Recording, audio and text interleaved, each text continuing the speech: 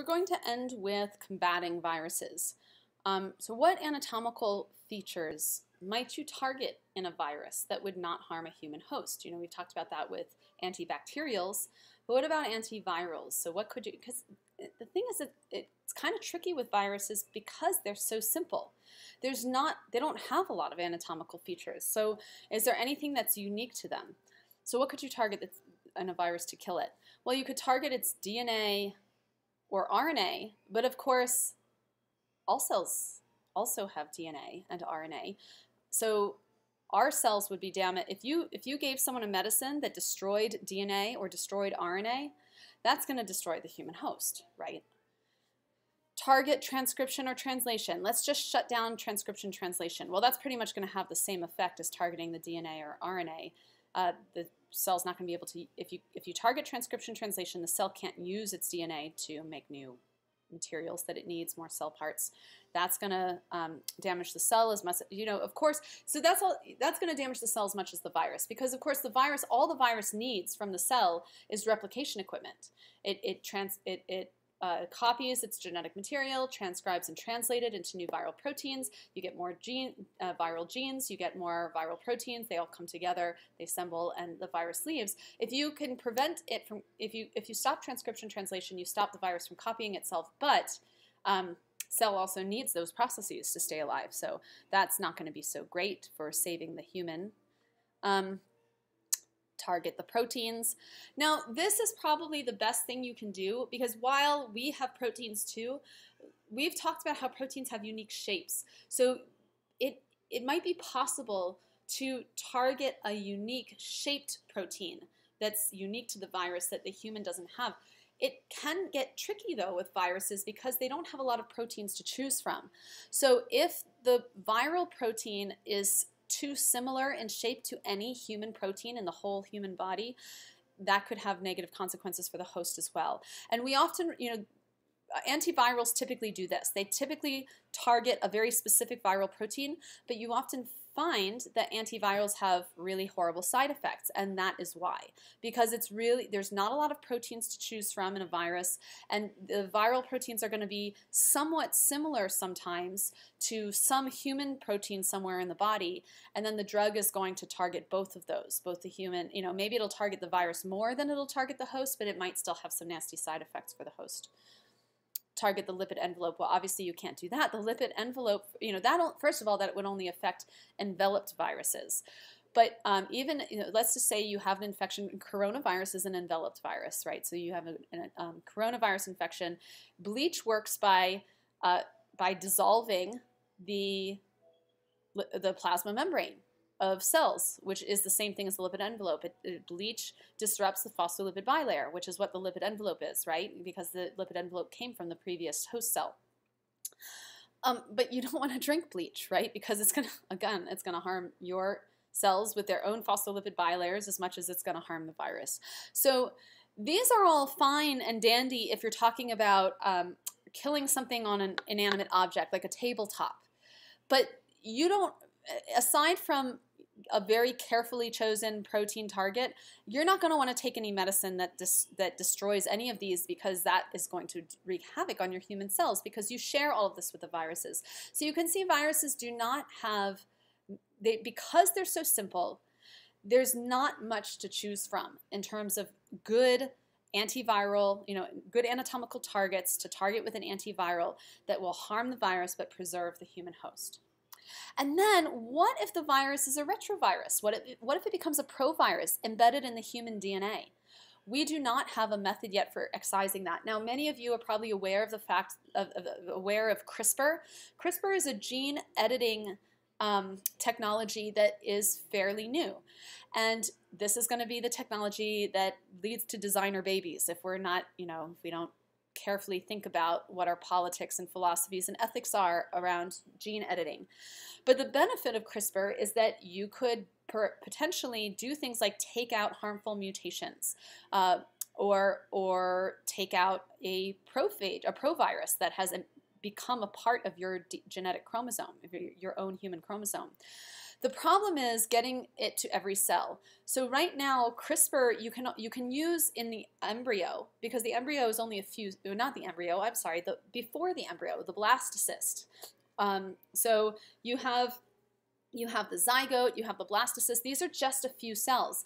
So if you go into the mother's womb, there's only a few cells to edit, and you can do that. But what if? But if you're talking about HIV, a retrovirus like HIV, that inserts its viral DNA into the chromosome of every white blood cell in the body, how are you going to get that gene editing software to each and every white blood cell?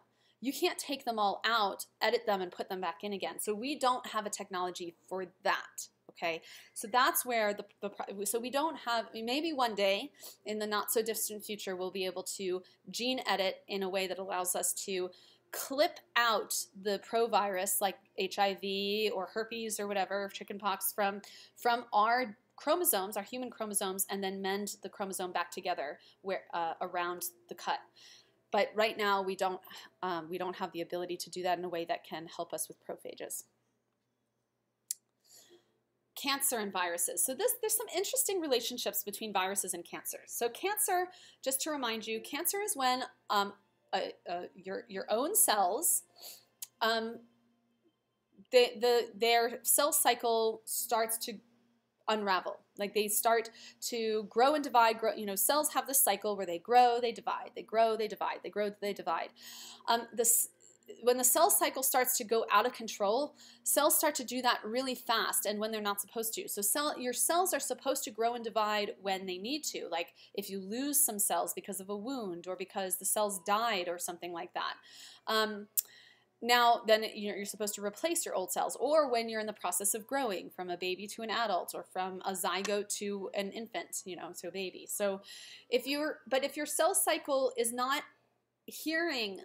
able to receive stop signals, like, okay, you've divided enough, it's time to stop now. Some cells have a mutation where they can't hear that environmental message. Oh, there's enough cells here, I can stop now. And they just keep going. They just keep dividing, and they make a mass of cells, a cluster of cells that gets bigger and bigger and bigger. And that is what cancer is. So cancer is when the cell cycle, including cell division, continues forward without regulation, without stopping, and it creates this overdivision of host cells. So you get this large mass. So what does this have to do with viruses? Well, okay, so you have these oncogenes.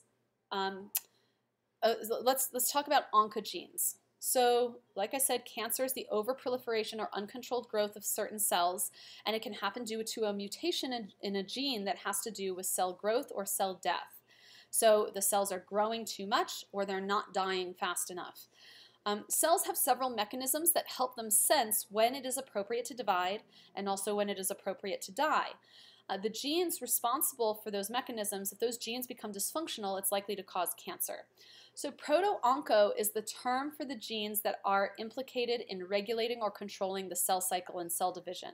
So you have these proto-oncogenes. The proto-oncogenes are implicated in regulating the cell cycle so that the cells don't move forward. They stop when they're supposed to stop. They don't move forward too fast. They die when they're supposed to die.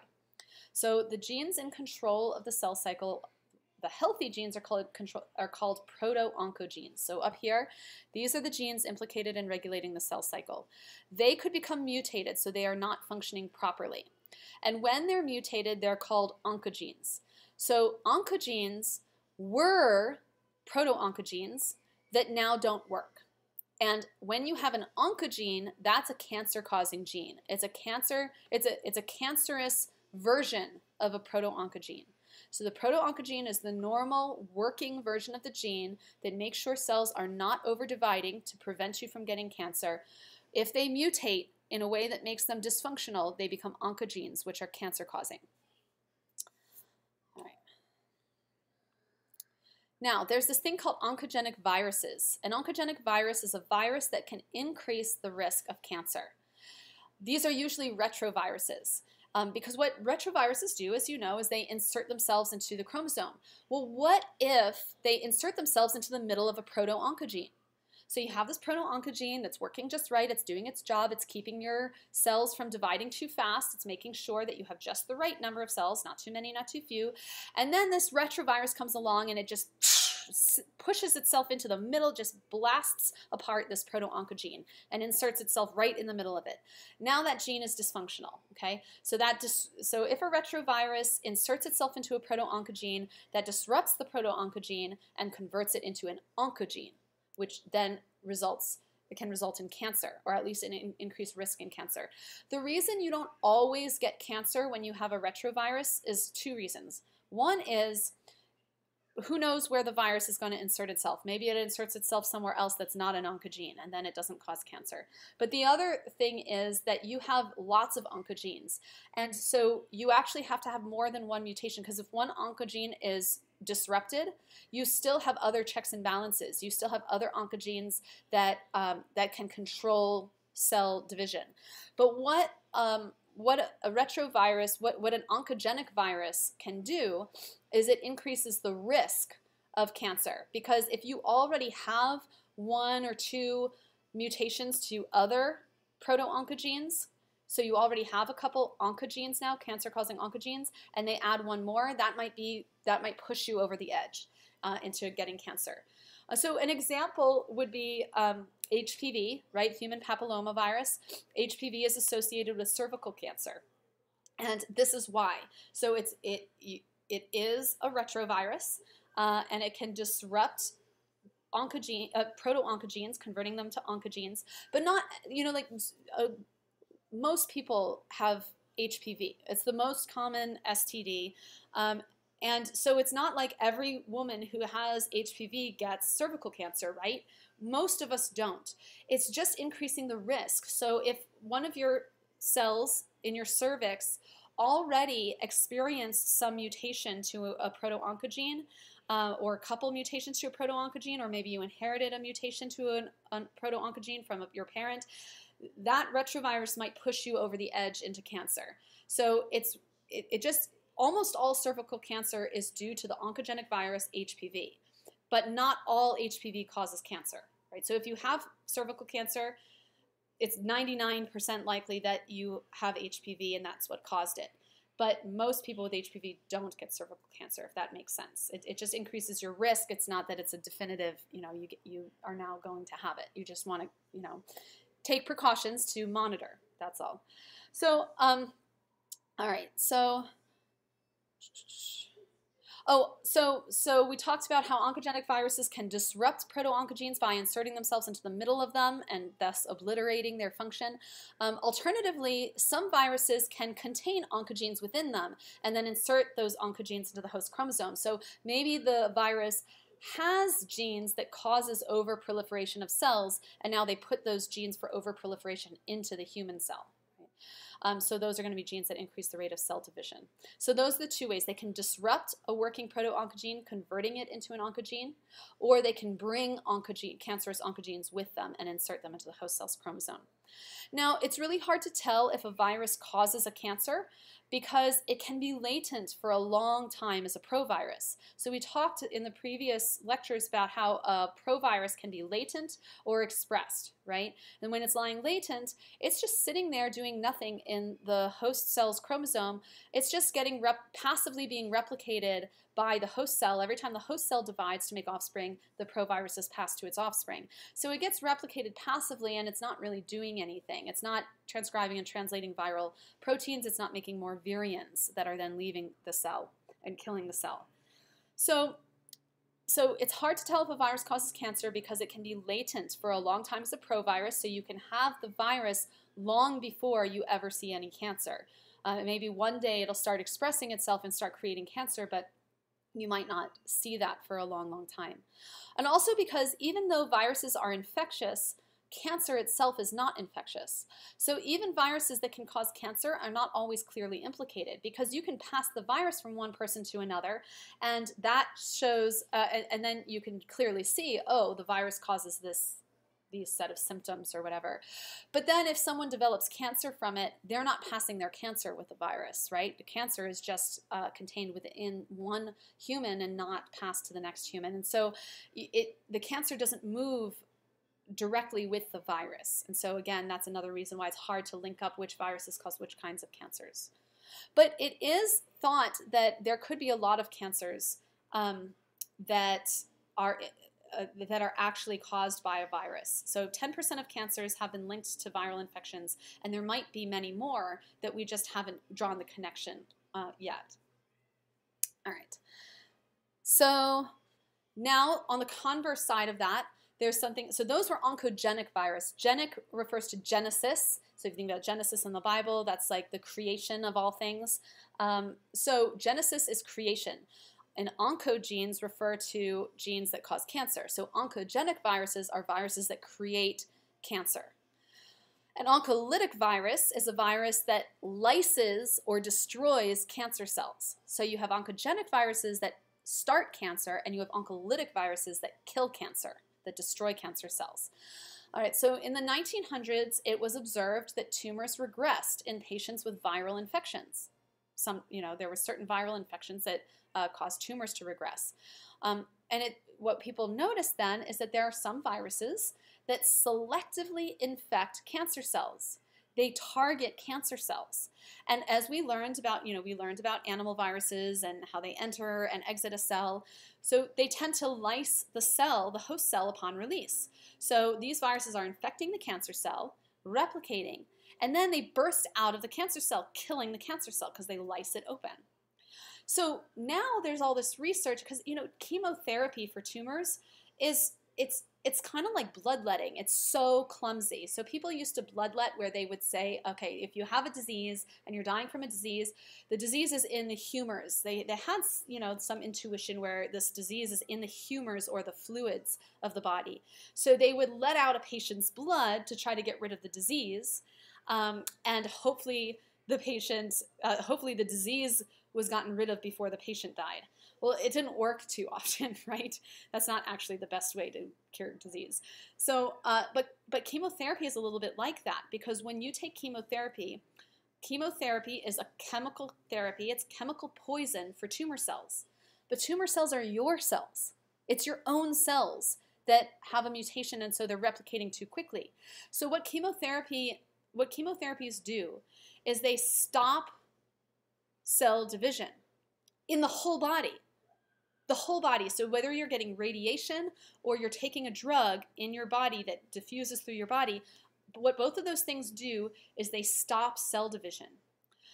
But your body, so you're stopping the tumor from making new cells, but you're also stopping the rest of your body from making new cells, which wreaks all kinds of havoc on your body. Your hair follicles, the cells in your hair follicles need to be replaced rapidly.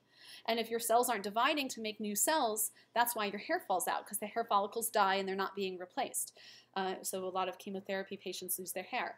You don't make white blood cells or red blood cells enough because, again, these are cells that get replaced constantly in the bloodstream. And if you're not having any cell division, you can't make new ones. So you can't heal very well because healing requires cell division, replacement of old cells with new ones. So chemotherapy is sort of the same thing as bloodletting in that you're trying to kill the tumor before you kill the patient. But the chemotherapy and the radiation is actually killing all the human cells at the same time. You're just hoping the tumor will be held back enough to extend the human's life. But it's very clumsy. So what if you could take a virus and target cancer cells? Instead of killing all the cells in the body, instead of stopping all the cells from dividing, what if we could find a way to target the tumor? Or even if the tumor is metastasized and it's spread through the host's body, what if you could find a way to target the tumor cells and leave the other normal cells alone? Well, that's the idea with oncolytic viruses. What if we so that's this last point here, genetically modified viruses. We could remove virulence from them so they could infect tumors harmlessly. And then we could add genes that promote white blood cells, right? So now there's a lot of research into genetically modifying viruses that are already kind of oncolytic. They already tend to target tumor cells, make them more targeted, and add genes that promote white blood cell. And then you could add these extra features. So not only are they targeting tumor cells, but they're not virulent, so they can infect tumors harmlessly to the rest of the body, and you can add genes that promote white blood cells so that the patient is getting a higher white blood cell count to also help in the battle against cancer.